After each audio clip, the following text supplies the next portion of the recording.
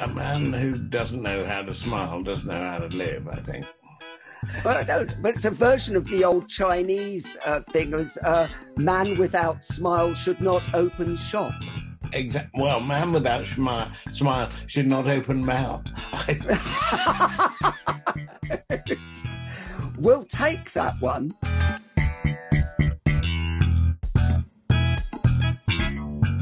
Welcome to the Humourology Podcast with me, Paul Boross, and my glittering lineup of guests from the worlds of business, sport and entertainment, who are here to share their wisdom and their use of humour with you. Humourology is the study of how humour can dramatically improve your business and your life.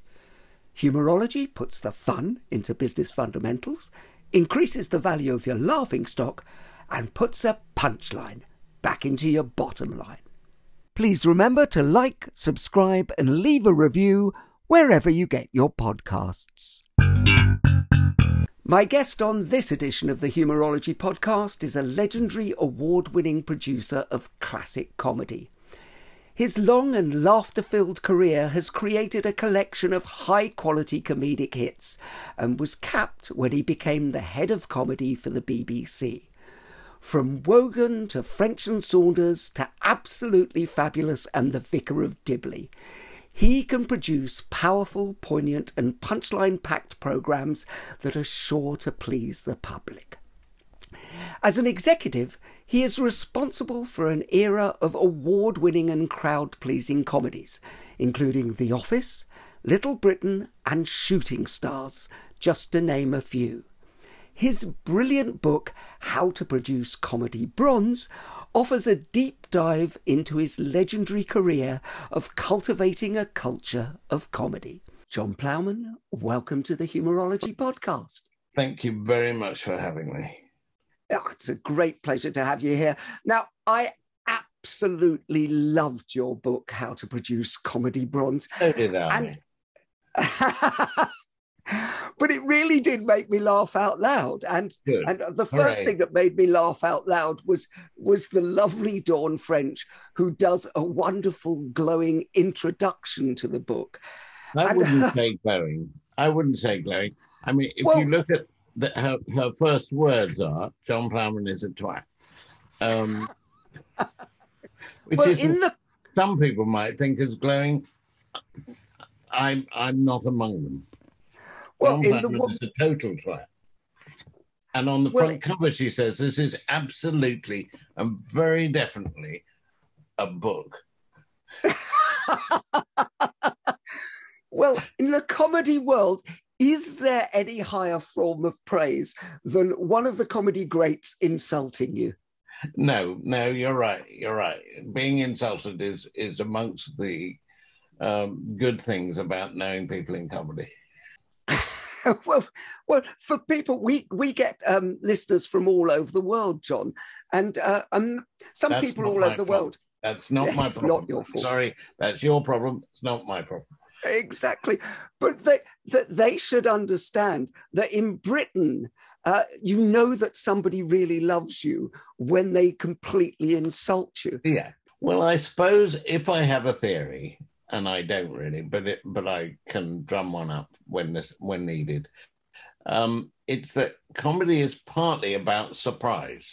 So, you know, you meet somebody new, you go along, you expect to shake their hand and everything to be nice. So if they then insult you, it's a nice, well, not always nice, but it's a good surprise. And surprise being at the heart of comedy, but, you know, changing the expectation is what good comedy does. Funnily enough, in the book, you said laughter is registering a shock and therefore it creates a release. That's right. Laughter is a feeling, it is a degree of acceptance, isn't it? You feel, hooray, everything's okay because they've laughed at something I've done or they've just laughed in order to be pleasant. Laughter is a feeling of acceptance. So the ultimate acceptance is insulting somebody. It's funny though; it's a very English thing. It's English and slightly American, but there's always an edge in America. They're never quite sure what you're doing, It's an English thing to insult the person before you're nice to them. I'd like to go back to your youth. Was funny, was comedy valued in your family?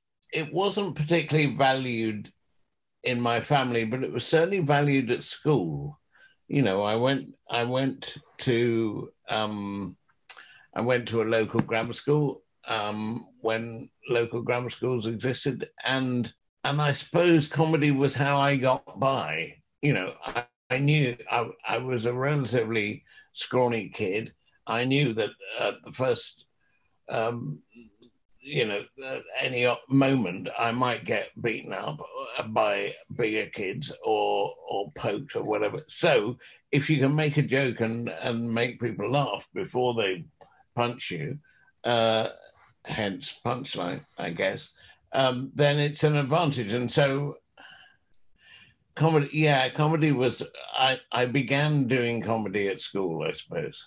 So is that when the passion really came to the fore, or you just realised it was a powerful tool?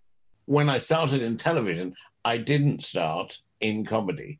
I very first started at Granada Television in Manchester on a Saturday morning kids show called, rather ironically perhaps, Fun Factory. It was a sort of summer substitute for a show called Tiswas. And my job was to put on a highly coloured boiler suit and herd kids around for 2 hours on a Saturday morning in view of the cameras. And after that, I had to work on the news. And after that, I worked on arts programming. And after that, I worked for a man called Russell Harty. And after Russell, I worked for Terry Wogan.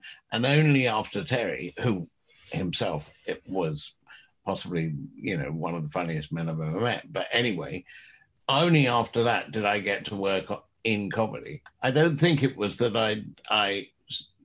the time doing Wogan, I thought, oh, if only I could work on comedy.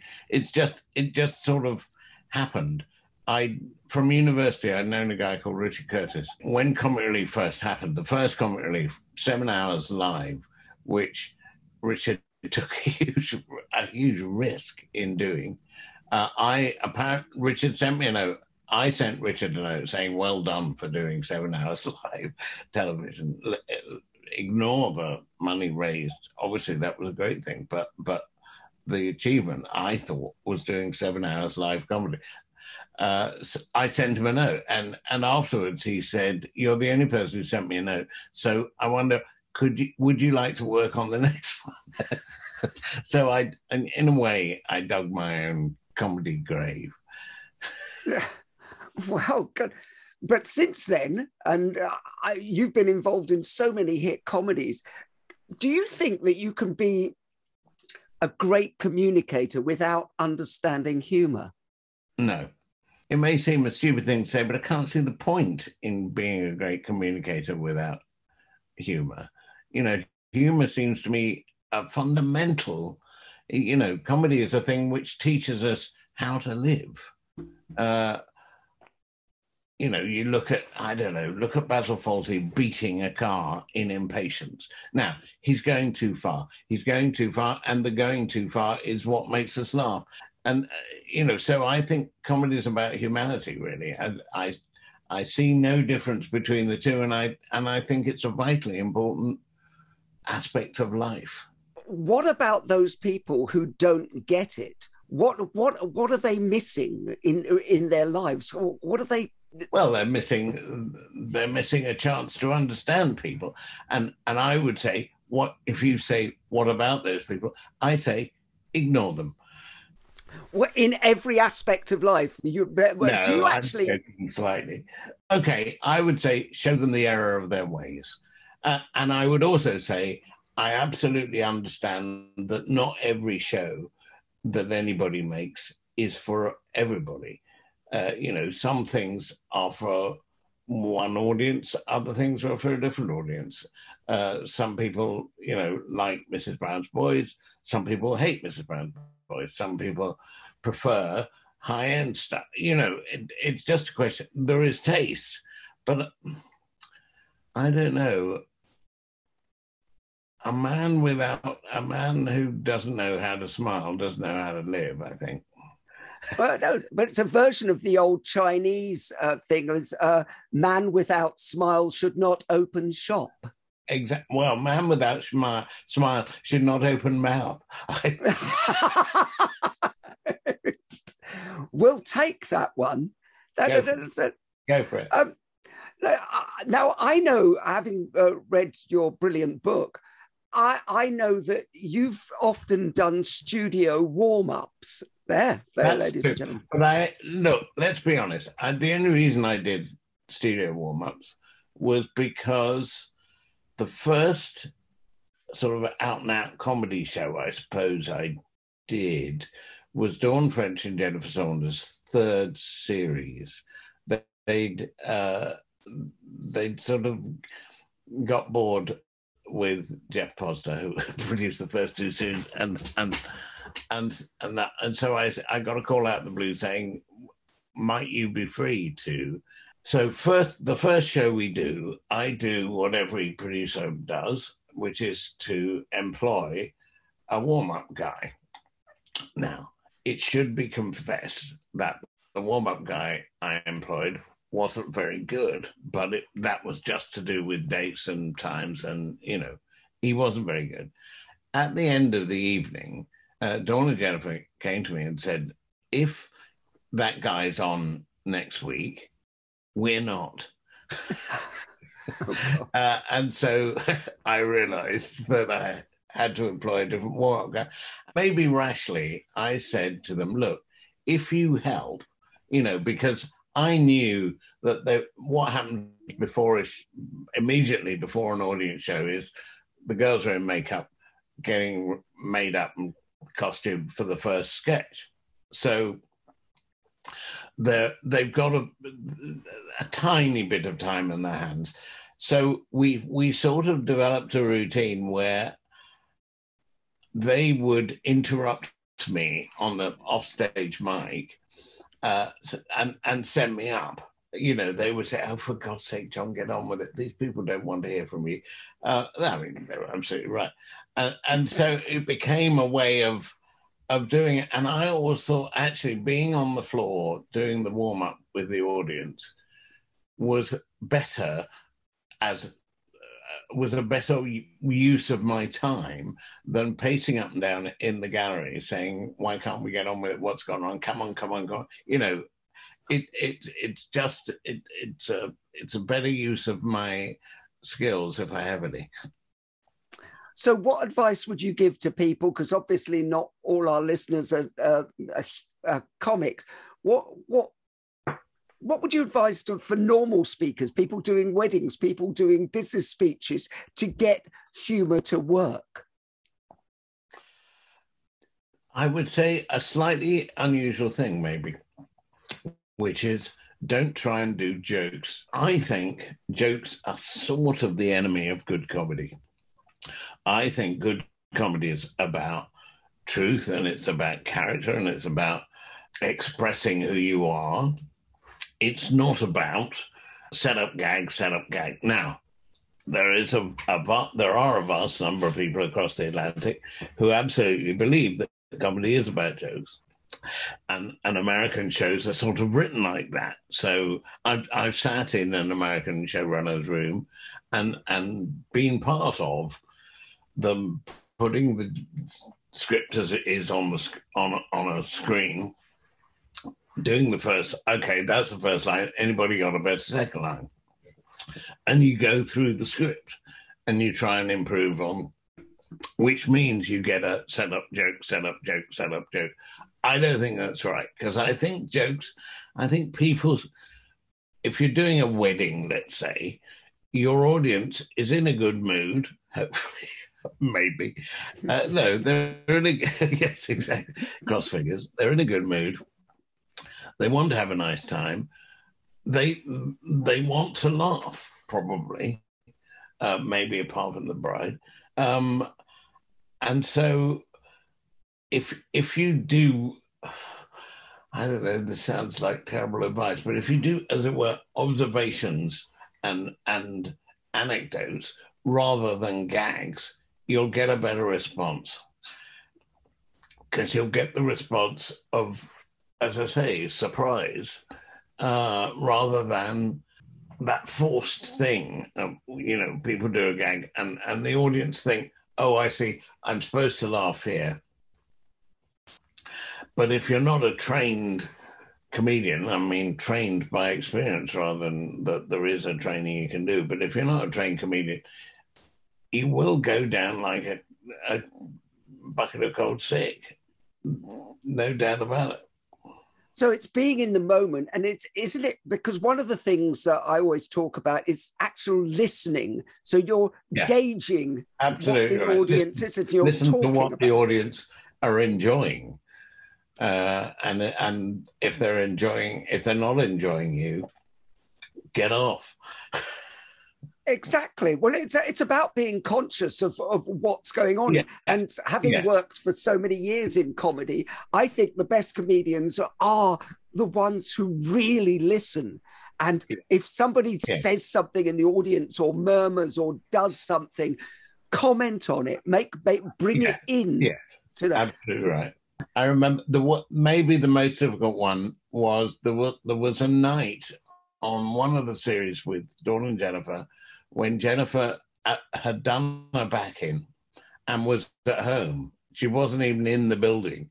She was at home on her back, she said. And I said, well, look, if you're going to stay there on your back, the very least you can do is a sort of phone call live into the audience to apologize for the fact that you're not here. And if you can sound pained, that would be good. But it meant that we'd only got Dawn.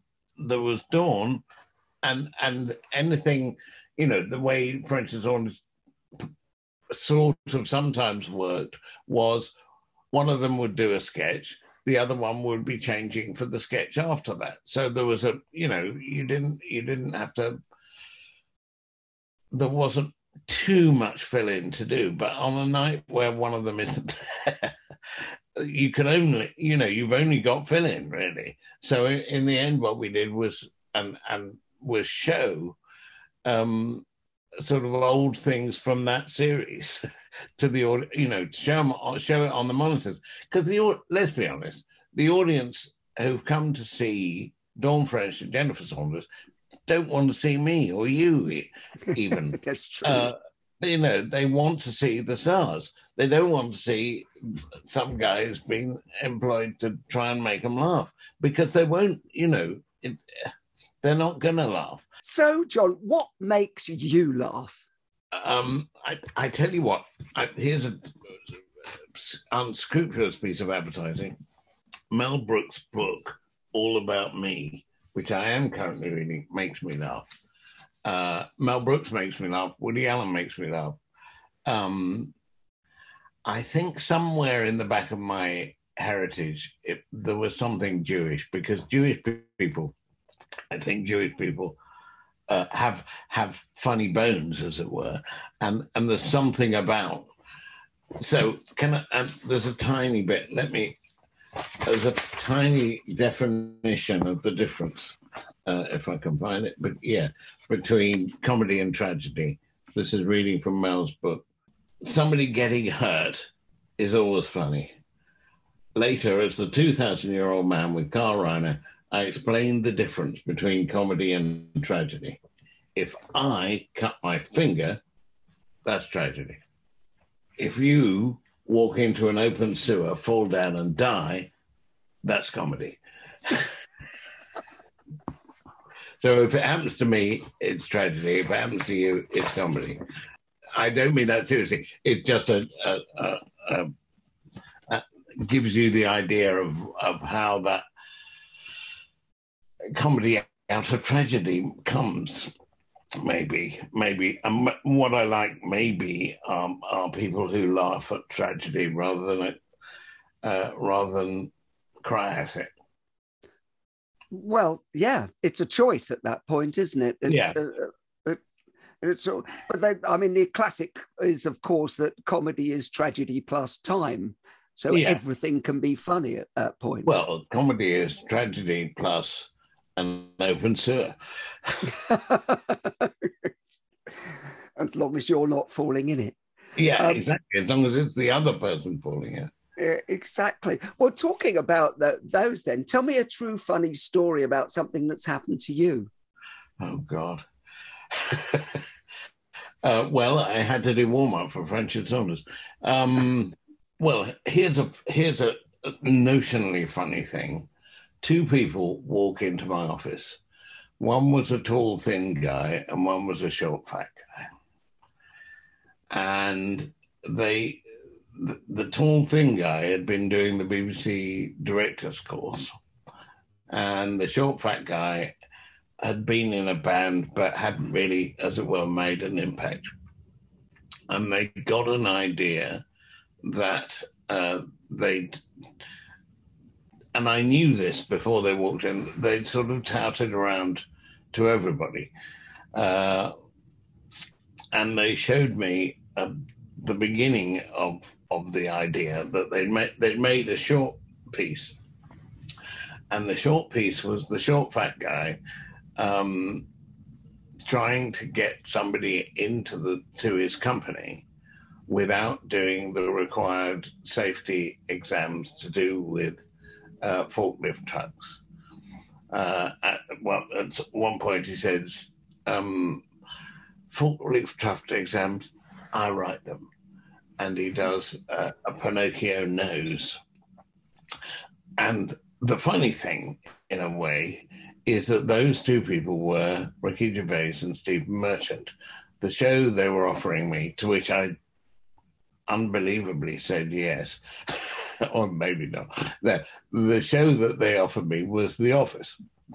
And Ricky says to this day that what I said was, look, it's fine, but I don't understand why this company employ this guy, David Brent, who's incompetent, not very good at his job. Why do they employ him? And he said, John, can I take you for a walk around the BBC? and the implication was he was going to show me people similar to David Brent in every department of the BBC. He may have been right. Will that do? No, that's perfect as well. And the funny thing, at least from my point of view, was it made both of them gazillionaires. Me, the person who'd said yes, I made nothing. We took it to the controller of BBC Two. At the time was a lady called Jane Root.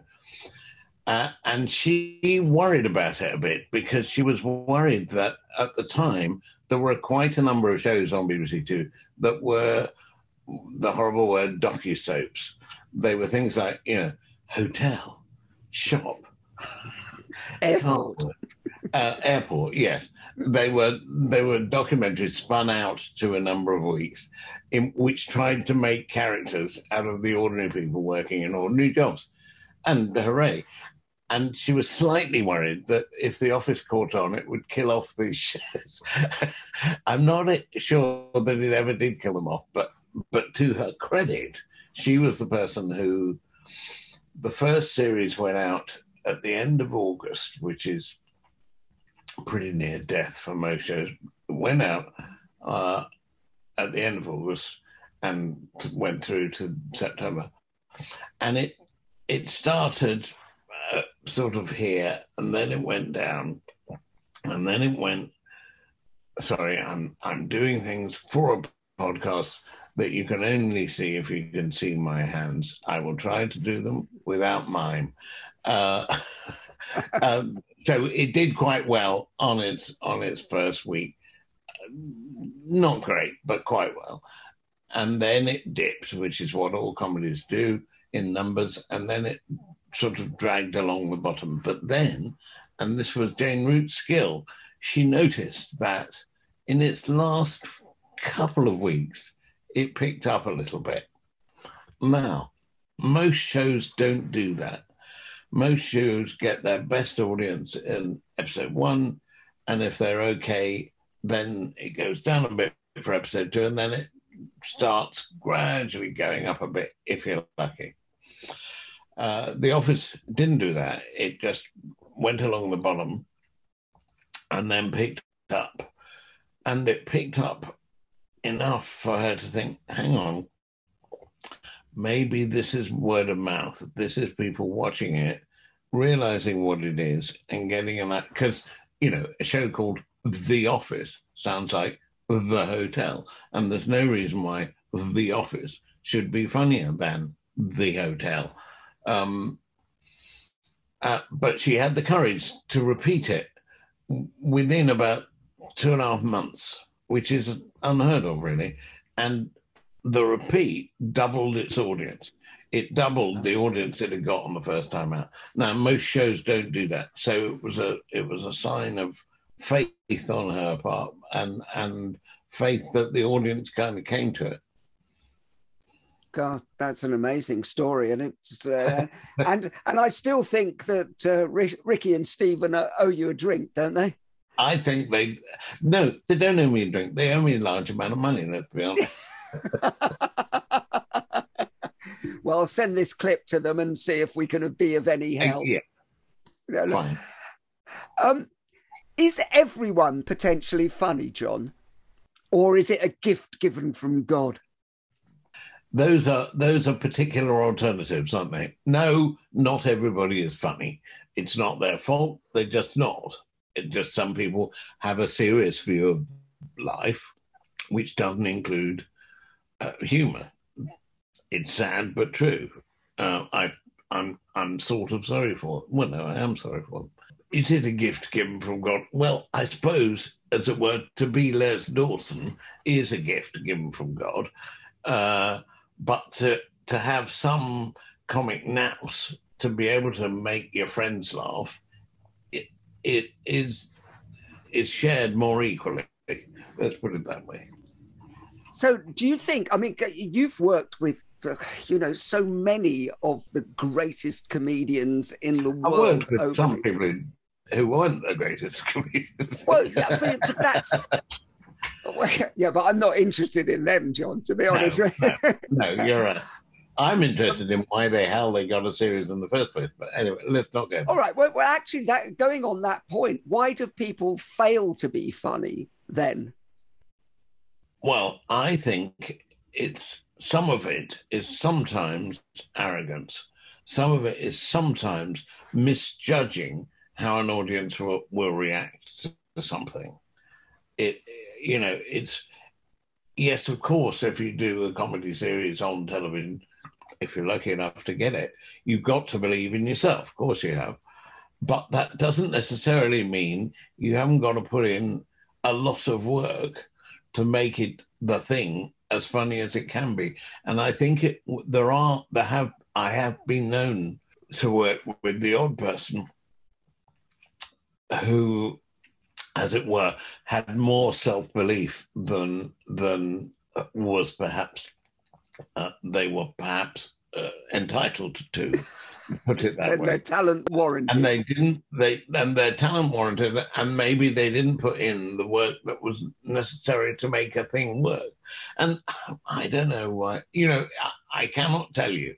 There have certainly been shows which I was convinced were an absolute surefire hit. I remember a show, I didn't make it, Jeffrey Perkins made it, but the two of us talked about it before it was recorded.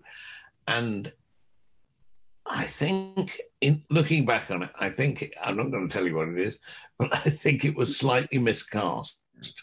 I think the leading guy just kind of played it slightly wrongly. And so the audience didn't take to him and it as much as they should have done. I can't tell you why things don't work. I can tell you when they don't. I can tell you by that when they don't, by standing with my back to the audience and hearing them not laugh. So how do you make your decisions? Like, for instance, in casting, is it all gut, whereby you actually go, this person's got it, that special something? Probably most times it's got. I remember when we were casting, and I only say this because he sadly recently passed away. When we were casting The Vicar of Dibley,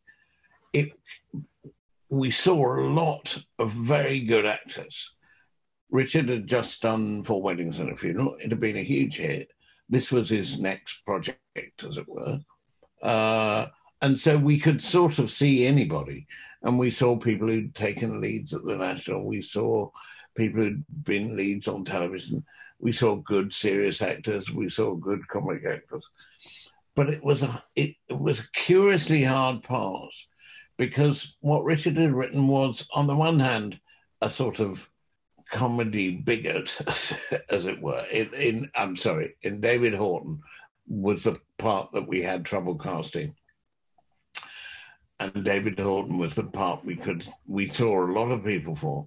And we just couldn't find, amongst all these really good actors, we couldn't find somebody who kind of knew how to tread the line between kind of bigot and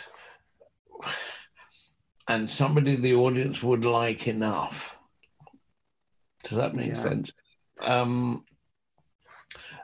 We saw Gary Waldron relatively early in the process, but we thought maybe it was a bit of a sort of comedy turn. He'd done quite a lot of comedies, and so we were prejudiced against him, really.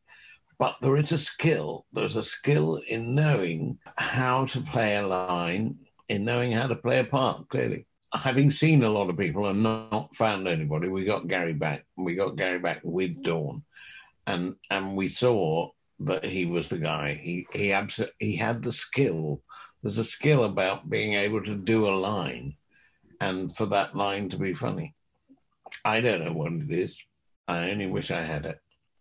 Well, it is something because, I think you hear funny from a young age. I think it's something that's inherent. You hear a rhythm, you hear how it works, and then you work on it. And you hear that they've understood the rhythm that they need to make the thing.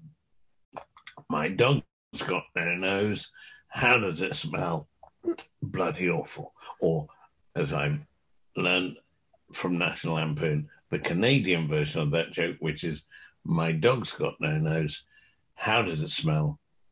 It can't. Sorry. I apologize to all people listening in Canada. No, but it is about understanding. I think it's a rhythmic thing. I think you hear where the funny comes, absolutely, and instinctively, both of us knowing tons and tons of funny people.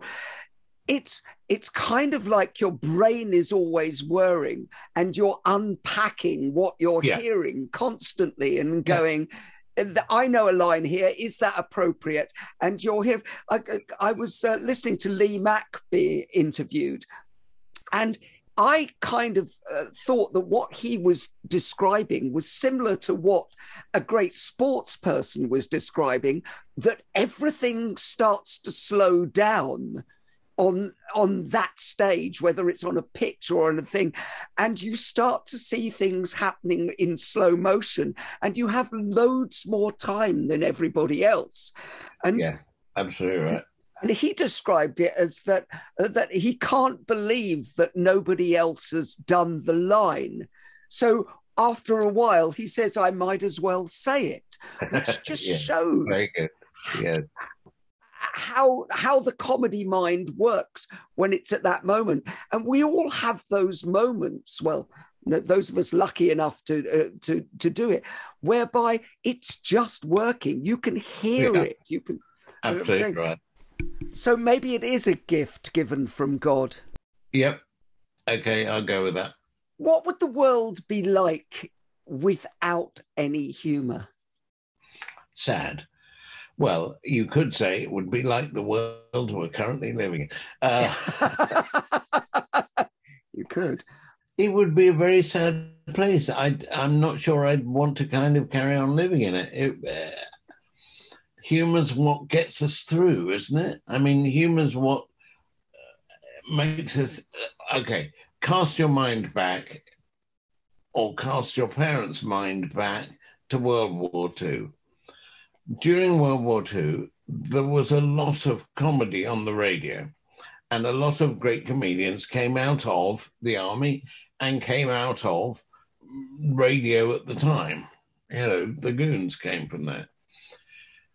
And they came from there because it was a bad time, because during a bad time, people needed a laugh. They needed to be told that the world wasn't entirely awful. Yes, of course it was awful, but it wasn't entirely. There were still these people out to make them laugh. So, my God, we need it. So it's a coping mechanism in your view? It's partly a coping mechanism, and it's partly it's partly giving us the means to get through things. Yeah, I mean, that is coping, sorry. But it's sort of saying, look, you could laugh at this. Another way of looking at this Prime Minister who won't leave his job. He may have left his job, listeners, by the time you're listening to this, in which case I apologize. But the way of coping with that might be just to laugh at it, if it weren't so tragic. But anyway... yes, it is a coping mechanism. Well, we're recording this while Boris Johnson still has a job, folks. But do you think that is ultimately, and it's an interesting point of ultimately what might destroy him is people mocking him and laughing at him?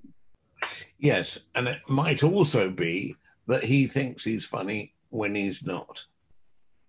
So the arrogance comes in. Yeah, the arrogance of thinking one of the reasons people like me is because I'm funny and because I'm prepared to tell lies might be his undoing. It'll be interesting to actually watch this out, because that's what I'm fascinated by, the whole thing. It'll either be interesting or tragic. Well, it'll be tragic first and then it'll be comedy, won't it? Yeah, very good. Yes. How important, because it goes back to that thing, how important is it to be able to laugh at yourself? It's very important. Of course it's important, because it goes back to the idea of being able to cope, as you know, laughing at tragedy, which may be what you are. You see what I mean?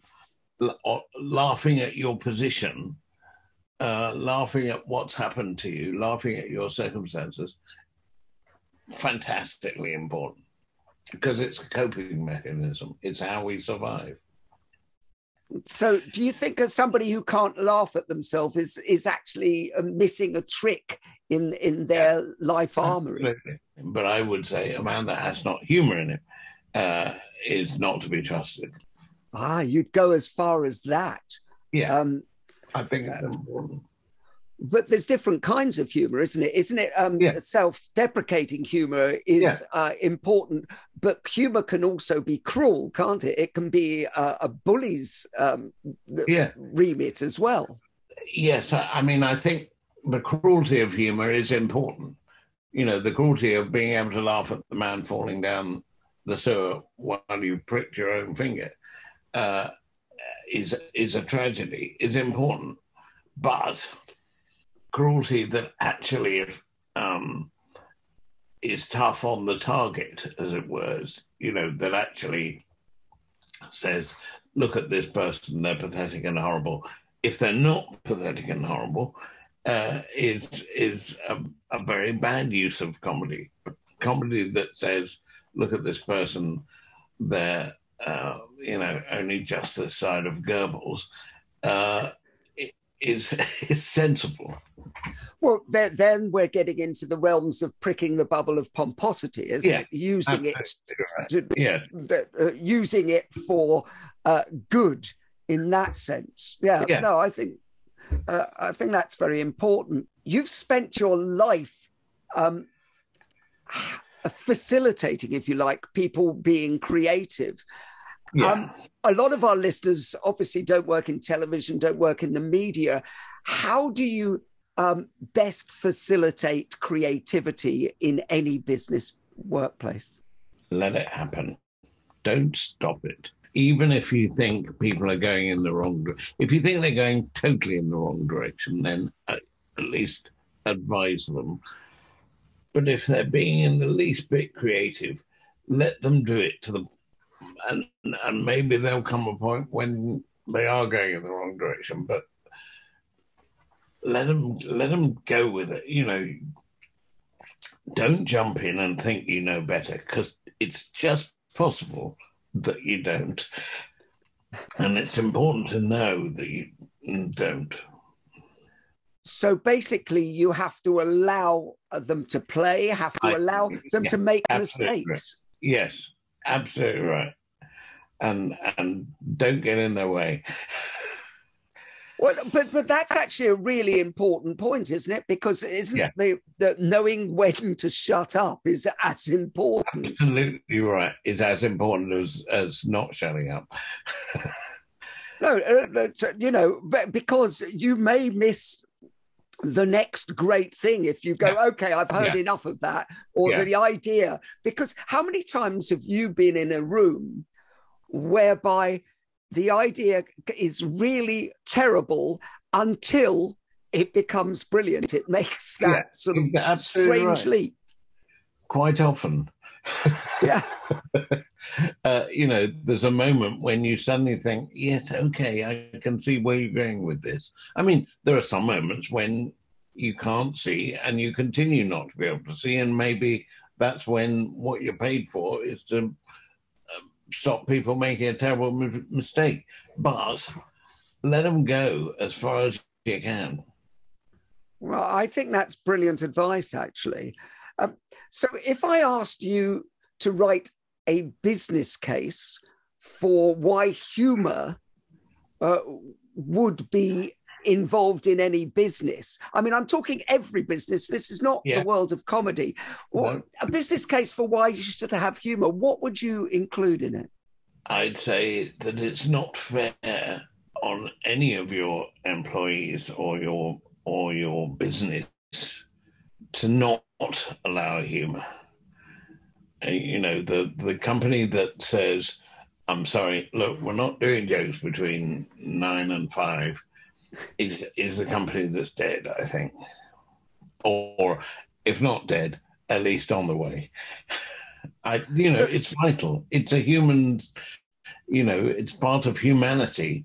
It's a thing that leads us to understand ourselves and to make ourselves better. You know, you can watch, I don't know, I go back to Basil Fawlty, watch Basil Fawlty beating his head against a table at the wrong moment for the wrong reason, for a reason that's to do with ego, and you learn something about humanity. You learn something about people, bosses. You don't have to be the boss of a bad hotel in Torquay to understand what Basil's doing wrong. Yeah, and so there's lessons to be learned. But the trouble is that most companies want a return on investment. What do you think the return on investment on allowing comedy to happen is? Well, a much bigger return than not allowing it, said the man who knows nothing about business. But I know something about the business we call show. I think you know a lot about that business, Jon. You're an absolute expert and legend in that business. Have you ever taken, and I suspect the answer is yes to this quite clearly, taken a joke too far or crossed the line? Yes, I'm sure I have. Most of the times I've done jokes when I was nervous about a situation I was in. You know, in my business, the point at which you go and pitch a show to a controller is when you're essentially walking in and saying, please give me £500,000 for 6 episodes of this thing. And that's always nerve-wracking. It can be a point at which you go too far in trying to make the thing a humorous event. In other words, going in and asking somebody for £500,000 essentially isn't a humorous event. But pitching a comedy that will need £500,000 to survive sometimes brings out nerves that make you go too far. We were pitching, I can't remember, something to do with the League of Gentlemen to Mark Thompson, who was then controller of BBC Two. And at one point I said to him, look, Mark, if you don't go for this, we'll just go to Channel 4, and that's that. Now, that was, you know, I was head of comedy at the BBC, for God's sake. I wasn't going to pitch a show to Channel 4. And he must have known that, and I must have known that. But I clearly did it in such a serious tone that he then said, okay, look, I'm stopping this meeting. And he walked out. He walked back in again a bit like when he calmed down. But, you know, you have to be careful. You have to pick your moment. I'm interested because you introduced the topic of nerves, and a lot of people who listen to the podcast write in and say, how do you deal with nerves? Because I think they presume that the stars that you work with, or you know, some of the biggest names in the comedy firmament, have no nerves. But everybody, I say there's two types of people in the world: those who get nervous and those who are liars. You know, but you're absolutely right. My partner who's downstairs had a brain. Had an accident, got knocked off his bike. It involved a 7-hour brain operation, which eventually was fine. And after it had happened, the surgeon said, this is days after, said to him, I never asked, what do you do? And he said, I'm an actor. And the surgeon said, God, you're brave. I could never do that. You think, no, hang on. This is a man who's just spent 7 hours poking around in somebody's brain, had to know the right bits from the wrong bits, says he can't be an actor because it involves nerves. I mean, nerves of steel. Anyway. Isn't it funny? But I always think that it's the things we are more nervous about are the things that we can't do. It's everything, you know. And we're also more impressed by things we can't do. We're more impressed by the people who can do the things we can't do. You know, I am very, very impressed by pilots. I'm not keen on flying, but I have to do it from time to time. I'm certainly a nervous flyer. I'm full of admiration for people who can sit up there and take something up to, 35,000 feet, take it across the Atlantic and land it. Well done, them. I couldn't do it. Well done, them indeed. What about performance and nerves? Have you? I mean, we both know people who get massively nervous before. Rick Mail is the classic example. When we were doing Bottom, which was Rick Mail and Ed Edmondson, we would do a studio. We did 2 days in the studio on that show. When they were, as it were, setting fire to each other's farts or hitting each other over the head with saucepans, there were things which had to be pre-recorded because they were, as it were, too risky or too difficult camera-wise to be done on the night in front of the audience. So we'd record that. And then on the second day, we'd do a run-through of what we were going to do in front of the audience. And at the end of the run-through, Rick would always say, if you got any notes, give them to Aid, because I'll be in the dressing room throwing up. He was incredibly nervous until he, as it were, walked out of the wings onto the studio floor, and then he was entirely and utterly alive. I cannot tell you how. I don't know what. I'm sure there are psychologists who could tell you why that works in that way. He got incredibly nervous and then was fine and was able to do it. And maybe it was only by being nervous that he had the power, as it were, to do what he then did on stage. Well, I would say from a psychological perspective is what he was doing is he was building himself up to, like sports people do, over a period of time, so that the adrenaline is running and that the mind is getting sharper because of the adrenaline. And then what he has the ability to do is shift all that and anchor himself into his performance state, but he's at optimum levels of concentration at that point, and then it can be released, and that's extraordinary, that kind of power. Yeah. You may well be right. I couldn't possibly comment. Well, Jon, we've reached the point in the show which we like to call quick fire questions. Quick fire questions. Who's the funniest business person that you've met? Oh, well, Jim Moyer, who used to be head of light entertainment at the BBC. What book makes you laugh, Jon? Currently, Mel Brooks' All About Me, My Remarkable Life in Show Business, written, as the blurb tells us, by a man currently 95 years old. Wow. He is an extraordinary man. Yeah. And I would say Woody Allen, despite all the sort of calumny that's thrown at him, a funny man, a seriously funny man, because he is both serious and funny. Actually, the Woody Allen book, the last one of his life, is actually... His memoir, yeah. In memoir is brilliant as well. Yes, it is. Very good. What film makes you laugh? Anything by Woody Allen and Mel Brooks. A film I didn't watch it this year, curiously, but I watch most Christmases is Woody Allen's Love and Death, because even though I've bogged on about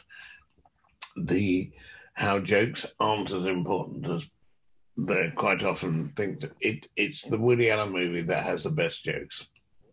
I recommend it. It's the one set in Russia during the Napoleonic Wars. It still makes me laugh. Let's take a shift to the other side now. What is not funny? If I'm absolutely honest, I don't think that there are things which you can't make funny. I'm a sort of serious proselytizer for that, because I think, there's a tendency amongst people to think, oh, no, I can't do jokes about that. If you get the joke right, you can do jokes about that. The problem is getting the joke. Well, don't you think Ricky Gervais proves that to a large extent, that you can push the boundaries on anything, and it's in intent, isn't it? Exactly. Yes. If the intent's right, there's a reasonable chance you'll get the gag right. Yeah. If the intent's wrong, then people will see that the intent's wrong, and it will bomb, I think is the expression. I'm really interested in this because I got asked this when I was being interviewed on a radio show recently, when somebody said, you can't say anything anymore, can you? Comedy is dying. And I went, have you seen Jimmy Carr's act? Quite right. It's not dying. It's having constraints put upon it, but if it doesn't bother with those constraints, it's certainly not dying. No, I agree. What word makes you laugh, Jon? Possum. Okay. Possum. I plucked it out of the air. I'm sorry. I apologize to all possum-owning people across the world. What sound makes you laugh? Sorry, plosives are funny. One of the I worked a bit from university days with Rowan Atkinson, and Rowan has difficulty with some plosives and has to sort of, it's a thing he was born with. He has to get on top of plosives, and hence Bob. and that is a very good example of somebody taking something which could be a handicap and making it into something that could be comedy gold. Well, we had Deborah Meaden from Dragon's Den on the show, and actually the sound that makes her laugh was Rowan Atkinson saying the word Bob. Well, it was so specific. It's very specific because he's when Richard writes scripts for Richard for Rowan, as he used to and still does sometimes, there are words he knows he shouldn't include because Rowan will have problems with them. Wow. But he knows also that he can get that something like Bob will get a laugh. I've never seen somebody get so many laughs out of one name. I know, and out of noises. Ta.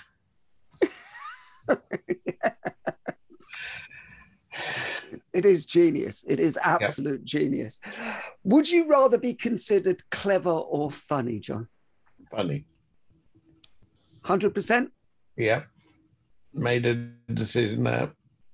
You know, if it's an alternative, I'd rather be clever and funny rather than clever or funny. But funny is the thing to hang on to. And finally, Jon, desert island gags. If you could only take one joke with you to a desert island, what would that be? Well, I've already done it. My dog's got no nose. How does it smell? It can't. I'll stick with that one. There are others that drift through my mind, and I quite rightly put away as possibly in very, very bad taste. But so I'll stick with. Well, would you like to tell us one that's in very bad taste, and then we can decide if it stays in the edit? No. I think that's probably a wise decision, Jon. Jon Plowman, thank you so much for being a wonderful, entertaining guest on the Humourology Not podcast. At all. My pleasure. Thank you. Thank you for having me. The Humourology Podcast was hosted by Paul Boross and produced by Simon Banks. Music by Steve Hayworth, creative direction by Les Hughes, and additional research by Helen Sykes. Please remember to subscribe, like, and leave a review wherever you get your podcasts. This has been a Big Sky production.